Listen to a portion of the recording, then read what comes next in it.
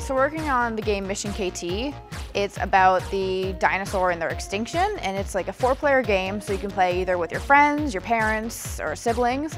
I started by doing like 3D objects, and I did some sculpts of like mammals. I've done just static objects for the game. And I've been sort of thrown around to like learn some new skills. Like I've learned how to do cutscenes with like the Unity's like Cinemachine and timeline features. And currently I'm helping with UI, which I'm actually really glad to be on because that's something I find I've struggled with in past classes. I was originally going to go to art school, and I decided senior year of high school that I took a programming class in and decided that I really liked programming a lot more than art.